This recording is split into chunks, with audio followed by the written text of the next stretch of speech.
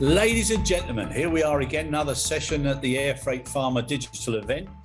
And this is a very special session, especially for me in any case, because I'm going to introduce somebody now who's going to be addressing the subject matter for this particular panel, which is life at the airport and how airports have altered to deliver the vaccines. And the person I'm talking about is Dimitrios Nares, better known to his friends, colleagues, and industry friends as Jimmy. And Jimmy is the Section Chief of Aviation Marketing for the Miami-Dade Aviation Department. Jimmy, it's an absolute pleasure to pass the baton on to you. Good luck, sir. I'm going to be listening in. And if at any point I might be able to ask a question myself, I will enjoy to do so because it's much, much nicer now being on this side of the fence. So over to you, Jimmy, and good luck. Thank you very much, Chris, for the kind introduction. And thank you also to EVA International Media for organizing the Airfreight Pharma virtual event. And welcome to all who are tuning in for this session today. I have the pleasure of moderating this important and timely panel discussion entitled Life at the Airport, How Airports Have Altered to Deliver the Vaccines, from reorganized life stands to on the ramp to new practices that have been adapted to handle the new situation. I'm also very pleased to have a very distinguished group of panelists for delivering, who are responsible for delivering life-saving vaccines. We have with us today representatives of 2 airlines, a freight forwarder, a ground handler, and a cold chain solutions provider. I would now like to welcome and introduce our panelists we have with us today. First of all, we have Don Harrison, who is the head of Global Key Accounts Airlines at Envirotainer AB. He is responsible for a global team of account managers who promote and manage Envirotainer's relationships with the airlines. Don comes to us with 20+ years experience in the airline and cargo industry. Welcome, Don. We have with us Pablo Rousselin, Managing Director of DHL Aero Expreso, a cargo airline based out of Panama. This business unit operates under DHL Express within the aviation division, serving stations in Latin America and the Caribbean, connecting the region through the Miami hub. We also have Michelle Mosco with Kuehne Nagel, where she is a director responsible for the pharma and healthcare air freight product in North America, including Puerto Rico. Michelle's responsibilities include risk management, compliance, transportation, GXP competencies, the IATA CEIV Pharma program, and overall operational excellence in the network. She has 20+ years of freight forwarding experience. Welcome. We also have Cristina Oñate, the Vice President of Marketing and Product Development for LATAM Cargo. She is responsible for all functions relating to the company's product development, customer experience, global account, sustainability, and brand strategy of the cargo business of LATAM Group. She has 9 years experience in the cargo business of the airline industry. Finally, welcome to Shawnpaul Booth, Vice President, Cargo Business Performance, North America for Worldwide Flight Services. Now in his 16th year with WFS, Shawnpaul is part of the senior leadership team overseeing all of WFS's North American cargo operations, and he heads various special projects, including serving as the functional North American lead of WFS's Project Coldstream Task Force, formed to coordinate the handling of the global transport of the COVID vaccine. So once again, welcome to all our panelists and thank you for being here. I'd like to first set the tone and have a little background of why we're all here, of course, on this panel discussion. The COVID pandemic, which began in the latter part of 2019, was an unexpected, unforeseen global event. Approximately 100 years had passed since the last pandemic of this magnitude, so at least in our lifetime, this has been an unprecedented event. Consequently, since most of us did not fathom planning for such an event, we were caught largely unprepared to deal with it. Just as practically all organizations, Miami International Airport had to adapt to changes brought about the pandemic over the past 18 months, and we dealt with it on 2 main fronts. The first pertained to our role as an airport operator in the supply chain. Due to the importance of getting shots in arms rapidly, it was clear to us that air cargo and airports would play a critical role in the COVID vaccine distribution. We knew that multiple COVID vaccines would be in the making, and in our extensive air route network, distribution hub status, and CEIV Pharma certified airport community that we have, it was incumbent upon us to prepare ourselves and our airport partners for when the vaccines would be developed. So we immediately began to work on vaccine distribution preparedness. We researched the infrastructure, cold storage capabilities, the challenges of vaccine distribution that we anticipated we would face. We convened the MIA VAC-19 task force, an internal task force consisting of various critical areas of our airport operations. Then we met with our cargo community stakeholders, such as airlines, cargo handlers, forwarders, federal agencies, and pharma shippers to address operations, processing, and cold chain management. We then collaborated with airports, communities across the globe through TIACA and Pharma.Aero on the global effort to develop guidelines and enable the optimal transport of the vaccine. The second main area for us as an airport was adapting to operating in a large and active pandemic scene. As a large airport facility with thousands of air travelers passing through each day, we had to implement safety measures to create a safe environment for our airport users. This became our top priority. We increased standards of cleanliness and sanitization throughout our terminals, increased signage promoting social distancing, encouraging wearing masks, and limiting seating density. We installed plexiglass in between check-in counters. We were one of the first airports to install state-of-the-art 3D scanners at TSA checkpoints to reduce physical contact and speed up the check-in process for passengers. We also began a vaccination program at the terminal at MIA where employees as well as travelers could get vaccinated. Our airport's operations changed drastically in 2020. We saw passenger numbers plummet, yet our cargo operations grew significantly, and we had a record year for cargo volumes at Miami International Airport. We saw the advent of the Praetor, where passenger aircraft were solely used for transporting PPE and cargo. We saw increased cargo charter flights. So Miami International Airport, just like the industry as a whole, was affected by and has adapted to the pandemic in many ways. Before we begin talking about vaccine distribution specifically, I want to ask you, the panelists, to briefly explain how your work life in general has been altered by the pandemic. Michelle? Hi, good morning, Jimmy. Good morning to all the panelists, and thank you for the invitation. Yes, Nagel adapted, obviously, to the new environment. We did a lot of activities, right? We segregated teams from A to B to lessen the impact in the offices, reconfigured the workplace, implemented health screening, contact tracing, and quarantine procedures to ensure the safety of the employees, then obviously transitioning to a full digitalization to allow the transition of working remotely. Also, we secured PPE to keep the critical workforce working in our warehouses and gateways. And from a personal perspective, obviously the reduction of business travel and then adapting to the face-to-face over Zoom like we are doing right now. And it has worked very well. But we're looking back to going back to the office, obviously. Thank you. Thank you, Michelle. And Pablo, how has your experience been during this pandemic?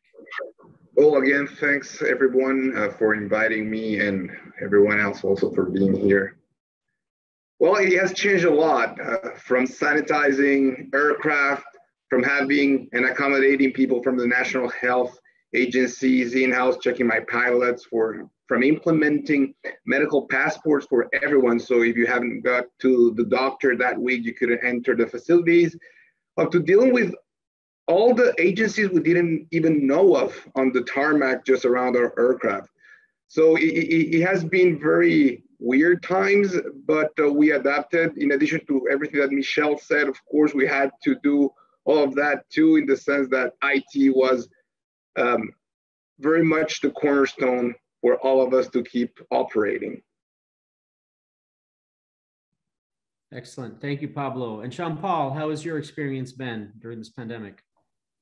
Yeah, I think similar to Pablo and Michelle's feedback. The beginning of the pandemic, travel shut down in our business. Covering a large network in North America. That was a big impact for how we operate. Transitioning that to virtual offices. That was a big undertaking from our IT folks, and then just essentially rewriting all of our safety manuals as the information came out on how to address the pandemic, in an office setting, that not everyone can work from home. So it was a huge challenge in the beginning. I think now we've got a good grasp of what are the right protocols to put in place. But yeah, definitely a rough transition early on. Thank you, Shawnpaul. Cristina, how has work life changed for you during the pandemic? Yes. Hi, everybody. Thank you for having us here as well. At LATAM Group, our policies, of course, adapted to local restrictions, and we even went above requirements to keep our team members safe. Some of the things that we've done have already been mentioned. So in positions where it was possible, we started working remotely right at the beginning of the pandemic, and we're still working remotely. We're looking forward to going to the office back in 2022.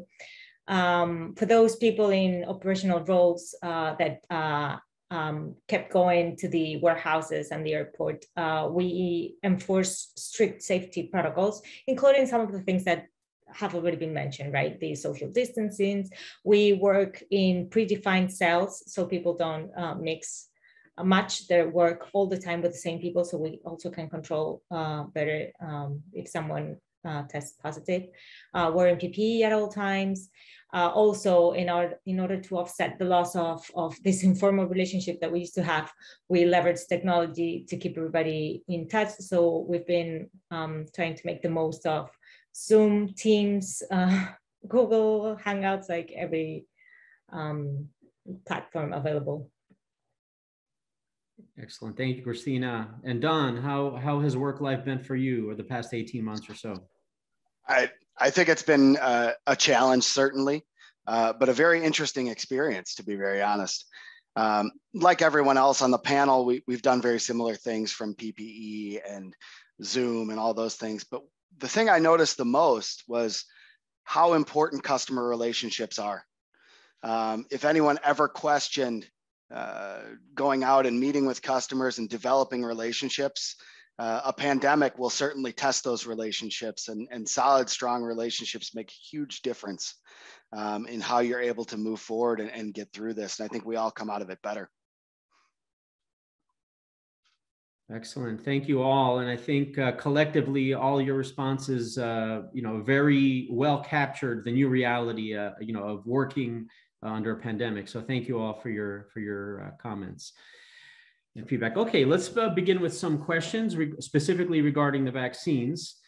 Early on in the pandemic, we heard a lot about what a huge undertaking vaccine distribution would be.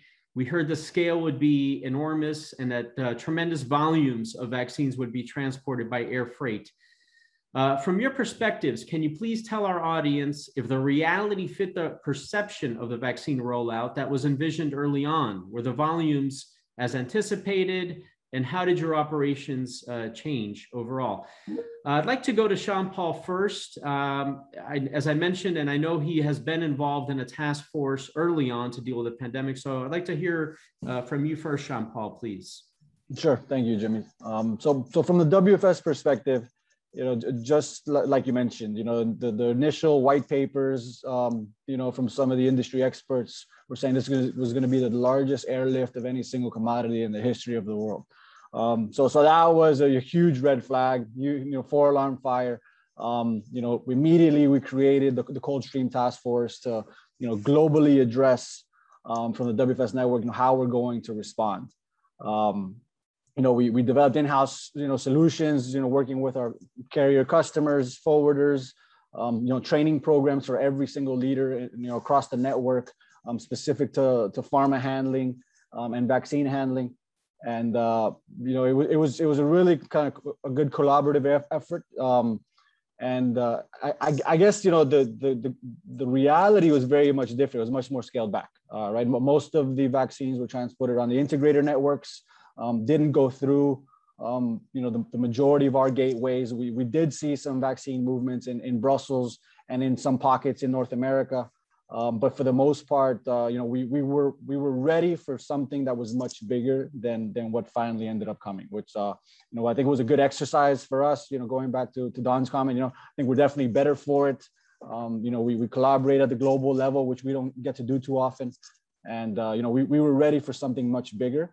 It ended up being not an undertaking in itself, but definitely not the volumes or the magnitude that we expected.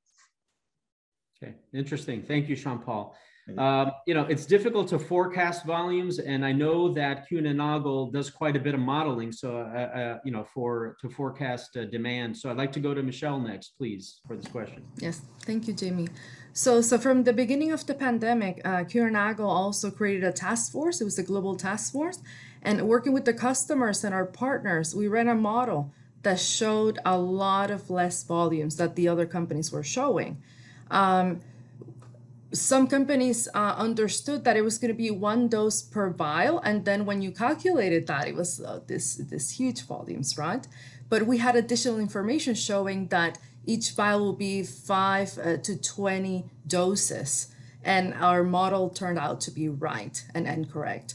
So now that we're that we understand the business, right, and have more information, we see that vaccines are being produced in batches, and each batch is 8 to 12 pallets in average, and spend very little time in storage. Therefore, we just are focusing on supporting our customers and just transporting the products into the marketplaces and the countries.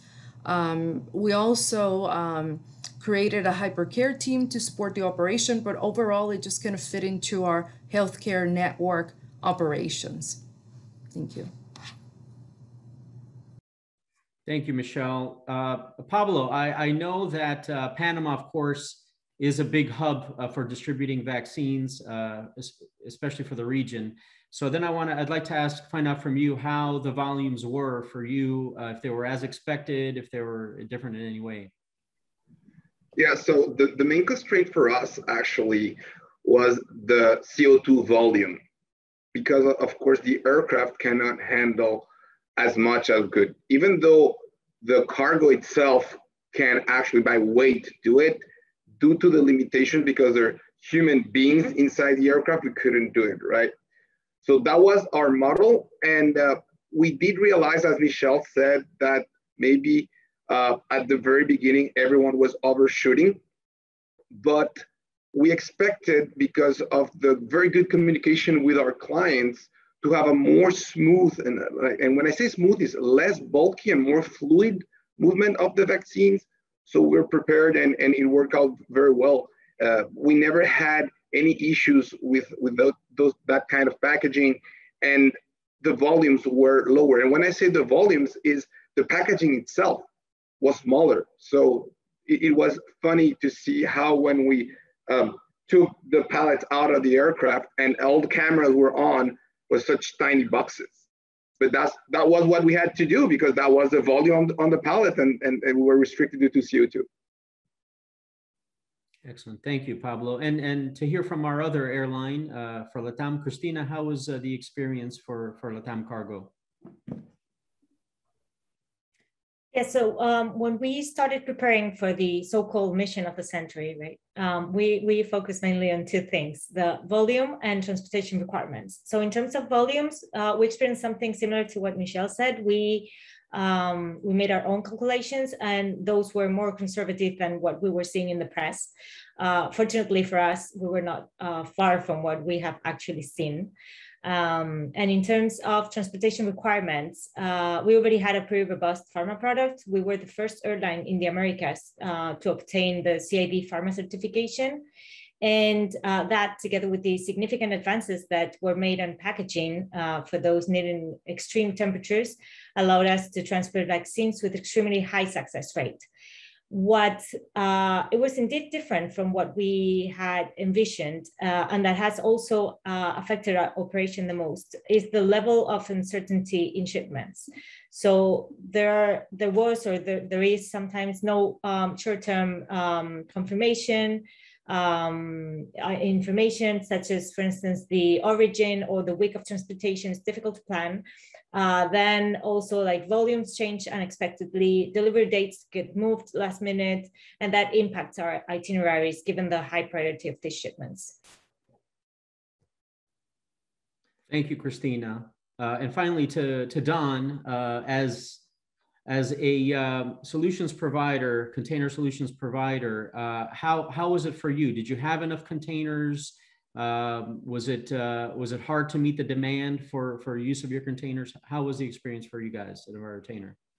I think initially during the discussions that we took with the market and then with regulatory bodies who began a bit of panic around the volumes. Initially there was concern, but our modeling was similar to Kuehne Nagel's in that we felt we were comfortable being able to handle the doses that move 2 to 8 especially, which is actually much more than most people think. And then also all of our other business as well, because remember, we still have to provide pharmaceuticals for the rest of the world for other things. We transported somewhere in the neighborhood of 500 million doses so far in Envirotainer containers together with our partners. We worked very closely with Cristina as well, because it wasn't just about transporting the doses themselves, but also the logistics around getting the containers in the right place. And we absolutely couldn't have done that without our partners, working together closely, managing all of those different aspects that she talked about, because it became extremely complex, but the communication was critical, and that communication made a big difference. It just goes to show what the global logistics system is capable of. It's pretty exciting. Excellent. Thank you, Don. Okay, I'd like to move on to next question. At least for vaccines requiring extreme cold temperature storage, such as -70 degrees, some of the concern early on was if the industry could secure adequate quantities of dry ice in order to maintain the extreme temperatures. And again, that was just the perception early on, whether that ended up being reality or not. So my question to the panelists is, can you please tell us about your experience, is good or bad, with using dry ice for storing and transporting vaccines? And please also tell us how your experiences have been with the use of packaging solutions for vaccines requiring lower temperatures, such as 2 to 8 degrees. Pablo, start off with you, please. Thank you, Jimmy. I have to give kudos to the manufacturers, to be honest. It was impressive. I don't think there was a single event related to dry ice. I didn't have to repackage a single container.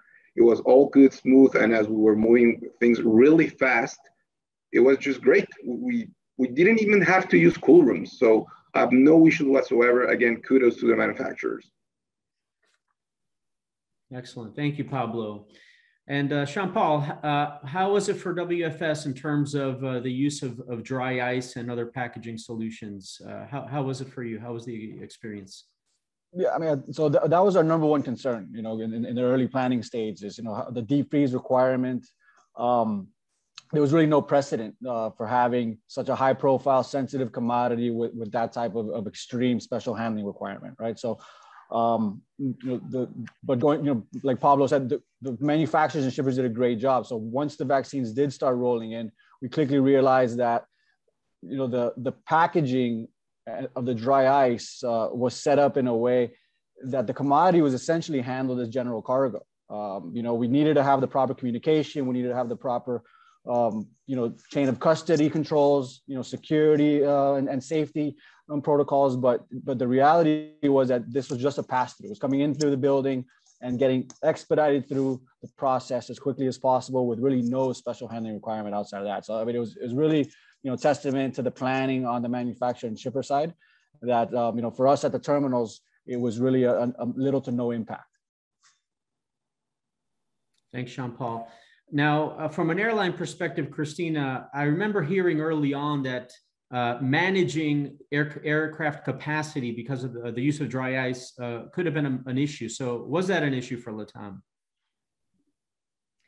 So it has not been an issue. It has been something that we've been working on. Yes, I think that the main challenge for us was to work on the limits established by the aircraft type, so we could maximize the amount of dry ice that we could take on each flight.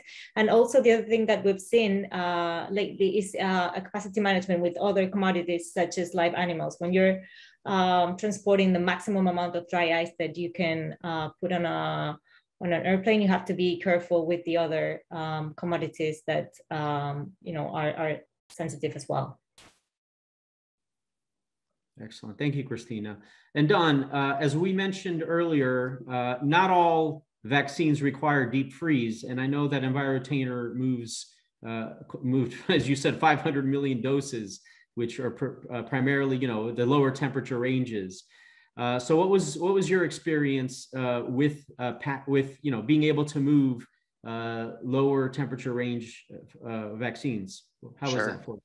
Yeah, I mean, as you guys know, the Pfizer and the Moderna vaccines required that ultra low temperature, right? But in many cases, that was manufactured in region for in region distribution. So it didn't require air transport in a lot of cases. Some of the other vaccine manufacturers, Sinopharm, Sinovac, AstraZeneca, the Sputnik vaccine, they were 2 to 8.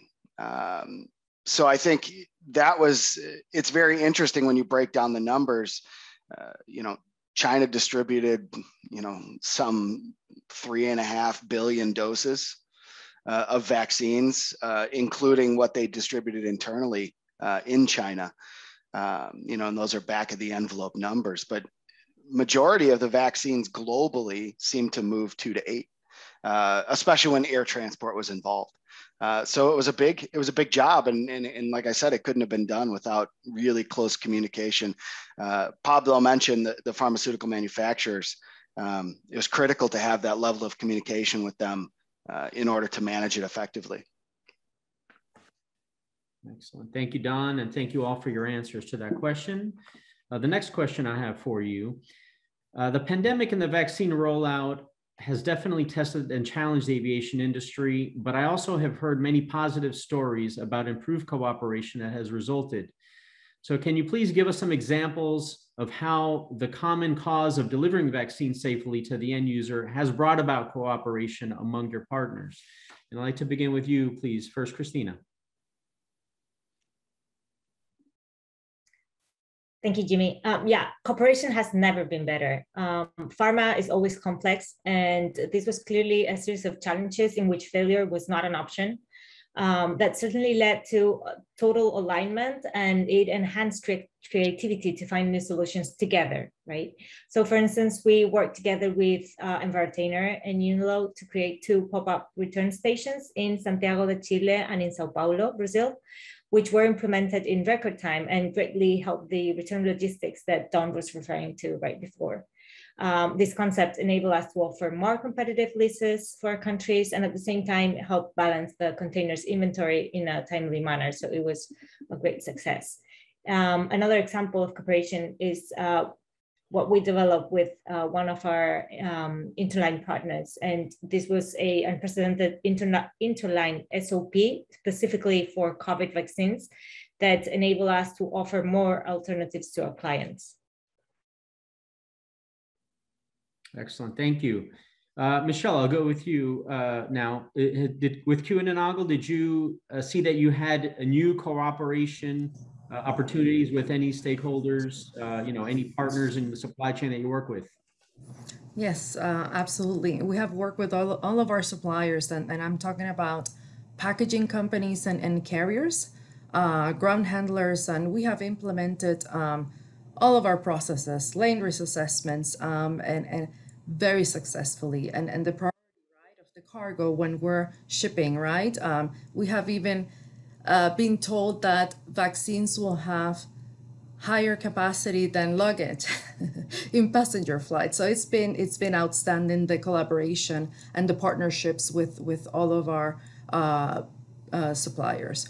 And in addition, and in Miami, and this is an example that we worked together, Jimmy, we had that meeting with the U.S. Customs and Border Protection, right, to implement a pre-alert process to ensure that anything transiting through Miami the documents we review ahead of time to avoid any hold while transiting through Miami into Latin America, and that has been working very, very well. So yeah, a lot of examples, right? But overall, very, very impressed with the willingness from the industry overall. I mean, we've been around in this industry for decades, right? And this has been this is the proof, right? That everything that we have discussed over the years is time to execute, and it has been that way. Thank you. Thank you, Michelle, and thank you for including Miami International Airport as in your example of cooperation. Thank you very much. Appreciate it. Shawnpaul, how was it at WFS? How were you able to have new experiences with cooperating amongst your partners? Yeah, I mean, echoing the other panelists' feedback, the collaboration was really, complete from end to end, right? From the expedited customs clearances, coordinated immediate deliveries and pickups to mitigate the dwell time at the facilities, security escorts all the way to the terminal or to the aircraft. I mean, it was every shipment was really handled as an individual operation. And everyone really obviously understood the importance of the proper handling protocols, and everyone was really flexible to make sure that the quality of the service was priority one. So everyone's kind of own internal priorities or were completely eliminated. Everything was focused on the product as it should be. But obviously that's not always the case. So it was really great, and I think it definitely was a good lesson learned on what the potential is when everyone works together. Excellent. Thank you, Shawnpaul. Pablo, any examples of cooperation during the past 18 months? For sure. It's been incredible. It's definitely a great experience to see how everyone was helping selflessly. I mean, it's from our clients, the airports, again, your airport, Jamie, to the customs. So everyone was trying to see how to make processes better in general. So I can talk directly for my business unit. So throughout the Americas, what we saw was especially entities that are not used to do this sort of things, help out each other. Like, for example, customs working with airports and airlines. That's not something that we see every single day. And it was impressive to actually see how this united us a lot.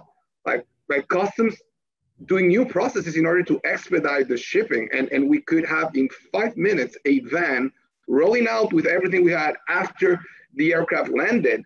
That was impressive. And that was quite a show when all the cameras were on, because it was not only the DHL brand that was there, it was everything. I mean, the whole country. So more than 27 countries really knocked it out of the park. And another thing that was really nice, especially also at Miami, was seeing how they help us out to accommodate all our aircraft better in order to have a better logistics in movement around the airport. And that stayed. It's lesson learned, and we're going to be enjoying that for the rest of the time. So it's been awesome. Thank you, Pablo. Don. I don't think there's a lot to add, but what I'll say is, the collaboration we received from the regulatory bodies, whether it was customs or health ministries, or even like the likes of the FAA, EASA, I think it's something as logistics folks on this call and those listening, we need to keep that going. We saw what it did for the logistics industry across the board during a pandemic. Imagine what it could do for every day. If we keep that interaction alive and that collaboration alive with the regulatory bodies. I'd recommend we all collectively have those discussions with our contacts just to promote that even more. Thank you all for your comments. Yeah, as an airport, I think all airports can probably echo the same sentiments, but you're all partners. We're all in on this together. We're just all one piece of a supply chain, and working together is how we accomplish things. And cooperation definitely went to the next level during the pandemic. I mean, we've always talked about cooperation in the past, but we really saw it come to fruition and become more of a normal part of our operations. Thank you, guys. Okay, so the next question I have for you is what were some of the challenges you came across with vaccine distribution that you did not anticipate early on? What surprised you? What was a challenge that you just didn't anticipate? Michelle, I'm going to go with you because I know Kuehne Nagel has, I think, all of its stations worldwide certified CEIV Pharma. So when we're talking about global distribution, I'd like to go to you first. I'm sure you have a very broad view of how it has been. Yeah, so we rather not focus on challenges, but rather on solutions, right? Because we have moved vaccines in the past for yearly campaigns with other shippers, right? The biggest difference this time, right, was the security on the countries, the media frantic, then the need of military or escort services around the globe, and so that was the biggest difference from a Kuehne Nagel perspective. But we were, working with all of our offices globally or agents to ensure what are the requirements locally, and also we did thorough lane risk assessments because this will help us identify what was truly needed. Was it just in the U.S. there was FBI escorting trucks, right? And so similar models were done to ensure that we comply with those requirements on a local perspective. We secure also capacity with our airline partners to ensure that we were able to transport everything we have been asked so far. So no capacity issues till the day, luckily. And again, we need to be mindful that only a small percentage of the world has been vaccinated. So we still have a lot of work to do, probably in the next 2-3 years, and then boosters, etc. Right? There's countries that haven't been vaccinated, like less than 1%. So there's still a lot of opportunities ahead, and business that we're going to be handling for the next couple of years. Thank you. Thank you, Michelle. And Shawnpaul, with your experience in both CEIV and GDP guidelines, what have you seen in terms of vaccine distribution? What challenges have you come across that you have not anticipated? I think the biggest challenge for us and probably for everybody was just navigating the unknown in the beginning. There was, we have a huge network. So some of the first questions were, what are the trade lanes going to be? How do we prepare for something if we don't know where it's coming from or where it's going to, right? So, that was a huge challenge. So in the beginning, it was very much preparing to be able to handle this everywhere. And then we started, once the distribution started, we started it being focused on certain lanes, certain markets. And that obviously, made it easier for us to ensure that in those markets we were fully prepared and capable of the vaccine distribution. But yeah, it was something that was unprecedented. So in the beginning, we were learning very quickly every day. So I think that was definitely the biggest challenge was how do we prepare for something that we really don't know what it's going to look like. Thank you, Shawnpaul. Pablo, was there anything that any challenge that was also unforeseen as an airline, from an airline perspective? For sure, and I have to agree with what Shawnpaul and Michelle said. Of course, in terms of planning, we planned a lot, but I definitely didn't anticipate all the security protocols related.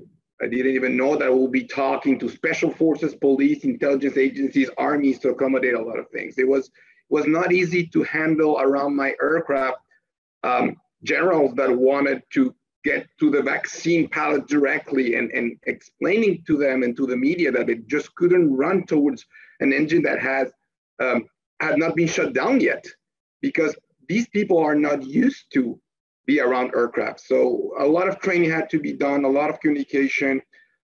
They understood very well. We used a couple of examples and videos to see why it was risky. Nevertheless, in a couple of countries, we did have to just raise the hand and tell someone, like, please don't move towards the aircraft. It's not related to vaccine, it's to you.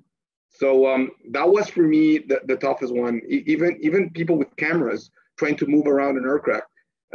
It's very interesting how for us it's normal, it's everyday life. But when you see people that don't know how to handle around one of those large bodies, it's quite risky. It's an industrial environment. And for us, that was the biggest challenge. The rest was a lot of planning. And as Shawnpaul said, lots of modeling, lots of revisiting, but that's part of our job. But we did not foresee, again, I couldn't even foresee at all how we'll be on first name basis with generals. Like I've never done that in my life. Yeah, completely, unexpected, just something, part of our new reality that we never anticipated before. Thank you, Pablo. Cristina, also from another airline perspective, was there anything unpredictable or unexpected in terms of the vaccine distribution with LATAM? So what we lived is very similar to what has already been mentioned. I have to agree with Shawnpaul that the uncertainty of information was, I think, the biggest challenge for us. We did not anticipate that. We did not have that for PPE, and it was difficult not to know which origins for each destinations, because it depended on government purchases, dates of delivery, temperature requirements. We didn't know exactly which vaccines they would be buying and which packaging they will be using, quantities. So this significantly stressed our operations and sometimes put us at risk of losing capacity that could have been used in other lanes. So I would say uncertainty of information for us was the biggest challenge. Thank you, Cristina. And finally, Don, you've touched on your experience with Asia and China specifically with various vaccines. Do you have any different perspective, or do you share any of the challenges that were mentioned by the other panelists, please? I think I share all their perspectives, but one thing that I think jumped out to us as an extreme challenge very initially during the pandemic was the sudden and severe reduction in air capacity as passengers stopped traveling around the world. There was a period of time, a few months, where we were wondering, how are we going to move all of these vaccines around the world without aircraft? Fortunately, as logistics professionals do, we found a way. Passenger freighters, adding capacity wherever it was necessary. But that was an extreme concern for us and I think for everyone, just losing that air capacity, especially in APAC, where they were hit very, very hard. Thank you, Don, and thank you all for answering that question. I just have one final question, and as many of us do on these panel discussions and webinars, our final question is usually looking forward, looking ahead. So, many things, as some of you mentioned, many things have slowed down a bit for certain countries, but the demand for vaccines in Africa and a number of countries in Latin America, for example, is still growing. And soon we will also be dealing with the rollout of vaccine booster shots all around the world. So, our work is going to continue. So I wanted to ask, are there any lessons learned over the past 18 months that we can use in the coming year? And what can we expect in the future? And Don, I'd like to begin with you, please, first. Yeah, absolutely. Communication is absolutely critical. And if it wasn't thought about before, it needs to be thought about now. I think we've all talked about the collaboration and communication, especially with those who we didn't normally communicate with. And you find that creates success. So I think we need to continue that approach. We need to continue that pressure on all of our partners to maintain the communication. And if people question why, we just point back to history. History is a good teacher. Excellent. Well said, Don. Thank you. Thank you very much. And Cristina, please, anything that we learned over the past 18 months that we can take forward with us? Definitely, a lot. We've learned a lot, but we did see some key takeaways from the COVID vaccine conversation. So the main ones I would say it's first, the value of a deep and well-researched analysis, including sharing information along the supply chain, what we've been talking about here, the cooperation I think that way we can all be properly prepared without over-investing, which is something I think we are all interested in doing. Then what Don was referring to, these new communications channels that we've opened and that have benefit us all. We believe this level of transparency and coordination is something that as an industry, we should continue developing in the future. And thirdly, we've seen the social value of the air cargo. I think as an industry, we've played a crucial role in the distribution of the vaccines in a fast, reliable way around the world. And I think this is something we have to think about and to take as a learning point. In our case, we also decided to support our home markets by giving local government access to our domestic network for free through our solidarity plane. And through this program, which is a social responsibility program, we have currently transported more than 140 million doses in South America. Excellent. Thank you, Cristina. Thank you. Michelle, any lessons learned for you? Yes, I think from a Kuehne perspective, in retrospect, on the last 18 months, I think the most exciting thing was that the manufacturers were coming to us to create solutions together. And this has been the success factor for us, that we have worked jointly with the manufacturers, with all the stakeholders, with the airlines, with the packaging providers, and work together to provide a solution. And obviously the communication, collaboration, like my other industry peers have mentioned here. And also it's exciting because there is still so much more. Like I said, we're barely starting with vaccines. There's going to be boosters, there's going to be therapeutics. There's a lot more to come. So we need to pace ourselves and continue working with this collaboration amongst all of us. Thank you. Well said, Michelle. And Pablo, after 18 months, we're not only older, I think we're wiser. How are we wiser? Oh, we are. In a world that seemed divided in 2020, I think that the greatest lesson learned is that great collaboration and with the partners and planning can be done. When you just can go as one, it's impressive what we can do. To be honest with you, at the beginning of the pandemic, we're not always optimistic, right? And I'm talking personally here. It was dire times, and seeing this great outcome and in the little role that we played for all humanity, it was impressive. So for me, that's the greatest lessons learned. And as you know, we serve Latin America. So this type of cargo is not decreasing at all. It has already become part of our daily routine. It's been working great, and we expect. Thank you, Pablo. And finally, to Shawnpaul. Yeah, I think the lesson learned. So the lesson learned for me is how resilient our industry is, right? And when presented with a common challenge, how collaboration can fuel efficiencies quicker than probably any of us thought possible.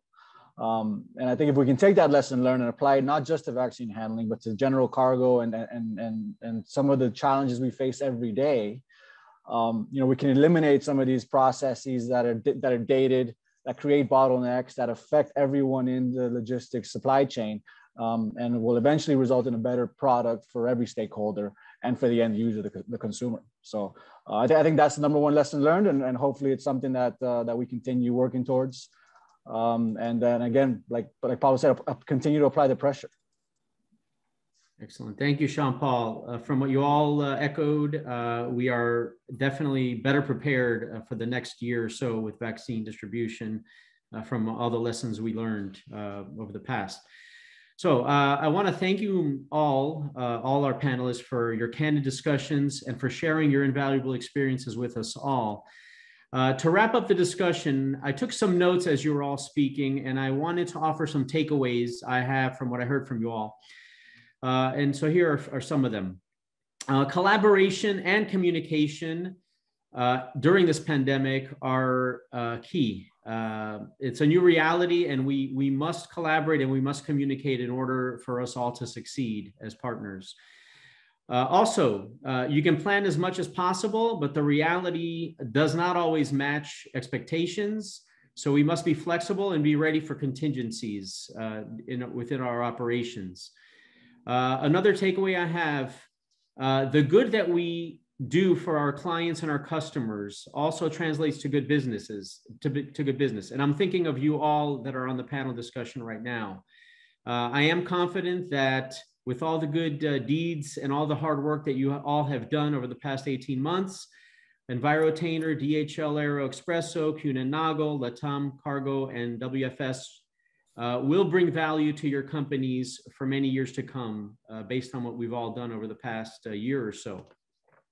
And finally, about the air cargo industry and vaccine distribution during the pandemic, and I'm going to use some of the comments that I heard from you all earlier.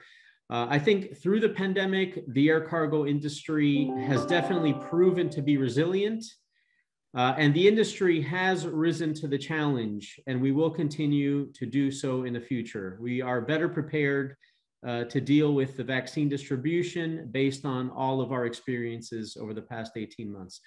So thank you once again to all our panelists, and thank you again to EVA International Media for hosting this important panel discussion. Thank you all. Well, what an excellent panel. And Jimmy, I've got to say thank you so much for a very professional job. It was just like watching something on the television there, the way you navigated around all the guests and spread the questions out. Fantastic. What I'd like to say, Pablo, Michelle, Shawnpaul, Cristina and Don, it's so nice to see people who are so open, transparent, and who genuinely care about the industry and the business that we're in. And that's why supply chain, and also cargo specifically, has gained the recognition globally that it has long deserved. So I'd just like to say again, thank you so much. Well done to you and your respective teams. And thank you for joining us, giving up your valuable time, and for giving people a reflection of your experiences and also the positives moving forward. And there are so many. And I think, Michelle, you said it's exciting. I'm not sure if it was yourself who said it was exciting or whether it was Cristina. But my goodness me, it is. And there's so much more everybody can learn and benefit from. And provided we collaborate, share data, and be as transparent as possible, the world will be a much better place as a result. Lastly, Jimmy, excellent show, my friends. Made my time very easy, and you're more than welcome anytime. Thank you, Chris. Thank you for the kind words. Appreciate it.